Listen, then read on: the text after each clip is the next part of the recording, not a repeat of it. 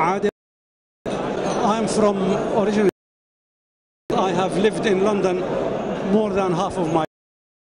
This is an occasion because it brings together Muslims in the world where they can discuss mutual concerns and they can discuss the problems of the Muslim nation, because Muslims all over the world are one nation. That's how they should look at themselves, and this is how Allah subhanahu wa ta'ala describes them in his book. So this is a great opportunity for all of them to meet together and get to know one another and bring a sort of contact, continuous contact after the conference. Of course, the conference is 2 or 3 days, but then they can establish contacts which are of benefit to Muslims everywhere. Islamic Union is a great goal.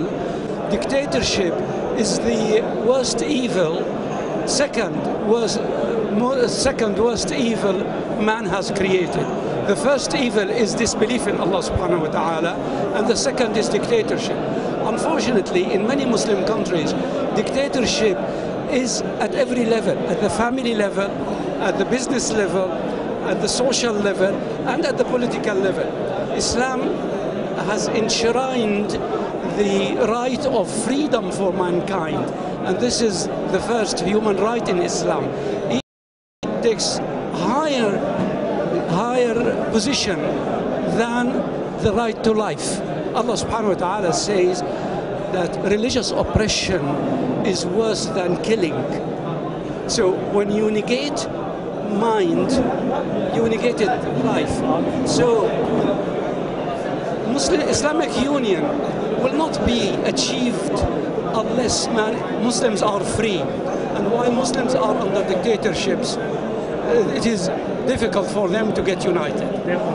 But inshallah, this will be an achievable goal.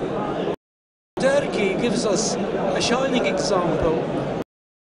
Freedom under Islam.